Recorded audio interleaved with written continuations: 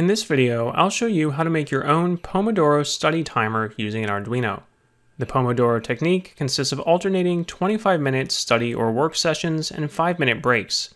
After 4 study sessions, you take a longer break, typically 15 to 20 minutes. Using an Arduino with an LCD screen lets you customize the display and messages to the user, and you can add additional outputs like LEDs, buzzers, or motors. Let's do an overview of the hardware before we look at the code for this project. So on the breadboard here, I have all of the different circuit components, and the main one is this LCD screen. That is what allows you to print out messages and display the time. That screen has a potentiometer that allows you to adjust the contrast, and we have a separate video tutorial just about using these screens linked in our Arduino tutorial playlist in the description of this video. So I'm not going to go over the details of wiring that screen in this video because it has a lot of pins, and all of that is covered in our separate video on LCD screens with an Arduino. And then we just have a few more pieces of hardware. We have a button that is used to start the timer. That is a little easier to access than the reset button on the Arduino. And as outputs or indicators, I just have 2 LEDs, one that will be on during the study periods and one that is on during the break periods. But this is a great opportunity to customize this project, especially if you are doing it for a science or engineering fair. You can add your own additional hardware, things like buzzers or motors, maybe things to go off as an alarm or get your attention during those transition periods between studying and taking a break. We have lots of tutorials on other accessories and pieces of hardware you can use with an Arduino and add to your circuit, again, linked in the description of this video. I just have everything assembled on the breadboard here, but you might want to build a case or box for a clock or timer that can sit on your desk. If you do that, you might want to get some male to female jumper wires. These are jumper wires that can plug into the breadboard on one end, but have a female pin on the other end, so you can take things, for example, the LCD screen, and plug those pins into the jumper wire, and then this will give you some flexibility in where you mount the screen. So if you have a small cardboard box or maybe access to a 3D printer, you can build a case for your clock. To take a closer look at the wiring, we are going to switch over to Tinkercad Circuits, which is a free online Arduino simulator. We have a tutorial video about it in our Arduino playlist, which again you can find linked in the description of this video. First, let's zoom in and look at the connections for the LCD screen. I'm going to go through these quickly because, again, we do have another complete video about the screen, and they have a lot of pins. So I'm just going to go through them from left to right. We have the ground pin, which is connected to ground. We have the VCC or power pin, which is connected to 5 volts from the Arduino. We have the V0 or contrast adjust pin, which is connected to the middle pin of a potentiometer. The outer 2 pins of the potentiometer are connected to 5 volts and ground. Then we have the RS or register select pin, which is connected to pin 12 on the Arduino.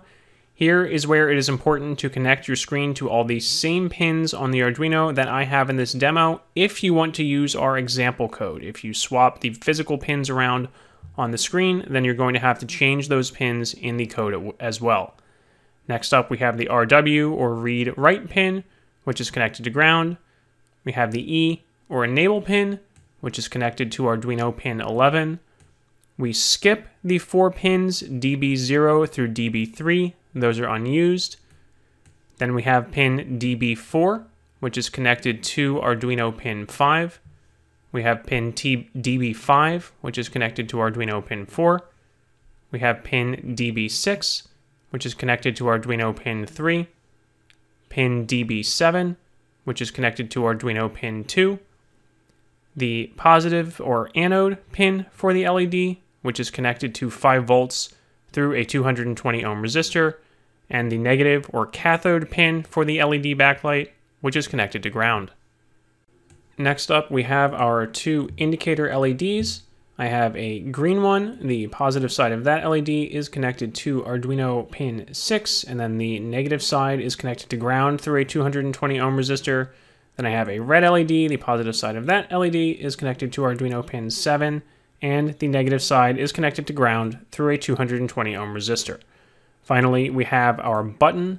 One side of that button is connected to ground with a 10 kilo ohm pull-down resistor.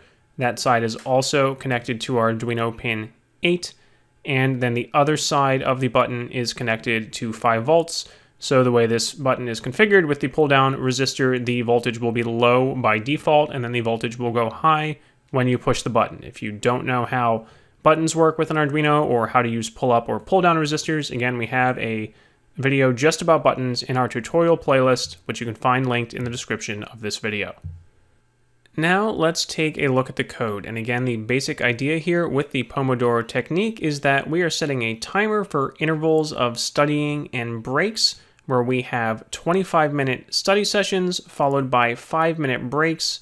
We repeat that 4 times, and then that last break is longer, like 15 or 20 minutes. So the Pomodoro technique does have these default times, but the code is fully customizable, and you can set the time intervals and the number of repetitions to whatever works for you.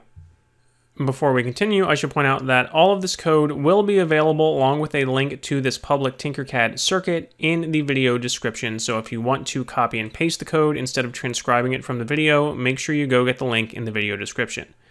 Anyway, going back up to the top of the program, the first thing we do here is include the liquid crystal library for controlling our LCD screen.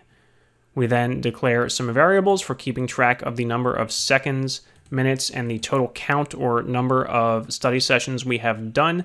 We're going to use that to display the timer on the screen and decide when to do our long break instead of our short break. We then have constant variables for the duration of each one of those periods, our study period and our 2 different break periods in minutes, and the number of repetitions we want to do before we get to a long break. Next up, we have a break duration variable that we will use to time the breaks later. You'll see what I mean when we get to that point in the code. Then we declare a bunch of pins that we are going to use to control our hardware. So we have 2 LED pins, we have a button pin, and we have a bunch of pins used to control the LCD display. And again, that's where I mentioned that if you want to use our example code without having to shuffle these around, make sure you wire things in the same order that I showed in the circuit over here on the left. In the setup function, we initialize all of the pins used to control our hardware. So we define the size of the LCD screen. Again, this is covered in more detail in our LCD screen video. We set our LED pins as outputs and our button pin as an input. We then display the initial message to the user on the screen that says press button to start. And this is an important part. We want to wait for that button press before moving on to the rest of the program. So normally an Arduino program would execute the code in the setup function once and then immediately move on to the beginning of the loop function, but we don't want to do that yet. We want to wait until the user presses this button. So we do that with this while loop. So we have while digital read button equals low, so the button is not pressed. We just do nothing. We just wait. And as soon as the button is pressed, then this digital read is going to go high.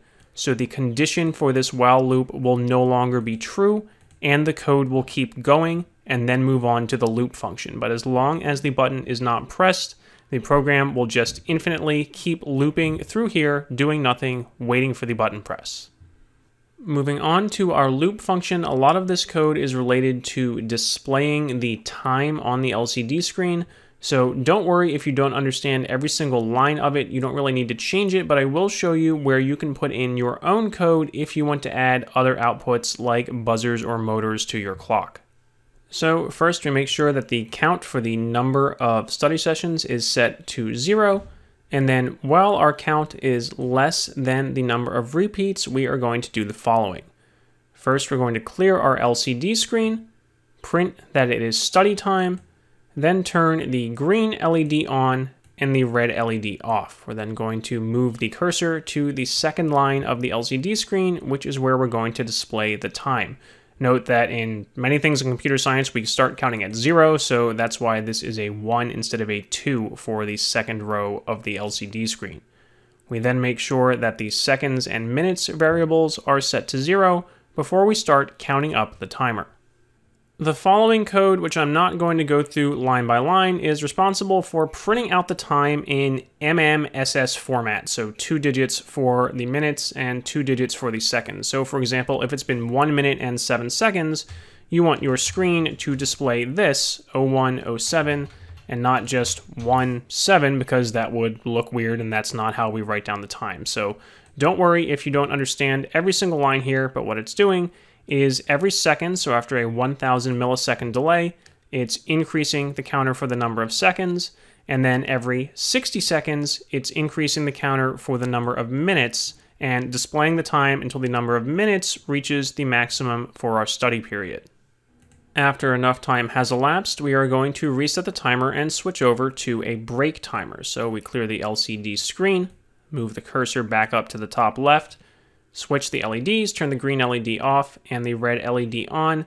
And then we have an if-else statement because we have two different break durations. If we are on our last count, then we are going to take a long break, but for every other count before that, we are just going to do a short break. So that's what that break duration variable that I mentioned earlier is for.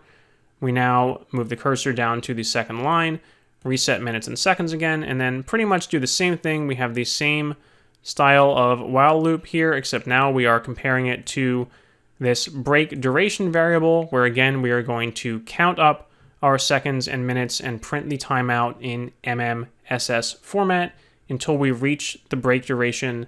We are then going to increase our count and go back to the top of the loop to start that all over again until we eventually reach the maximum for our count, in which case we'll have the first condition here where we will do a long break, and then we'll exit that loop, go all the way back up to the beginning of our loop function, reset count to 0, and start over with short breaks. If that was a lot to take in, don't worry about it. You don't really need to change anything in this section of the code, but what you can do is add code if you would like to add other hardware like buzzers or motors. And I have added comments in the code where you would want to do that. Pretty much right after we are changing the LEDs is where you would also want to include other things like, for example, setting a buzzer. Maybe you're really concentrating on your studying, so you're not going to see the LEDs and you need an audible alarm for when it's time to switch, or a motor that's going to move something around, which can also make some noise to help get your attention. This is where you would put that code to control that additional hardware and get the user's attention before you then reset the timer. Remember that you can find a parts list, circuit diagram, and example code all linked in the description of this video. For many other cool projects you can do with an Arduino, check out the rest of our YouTube channel. And for over 1,000 other projects in all areas of science and engineering, visit our website, www.sciencebuddies.org.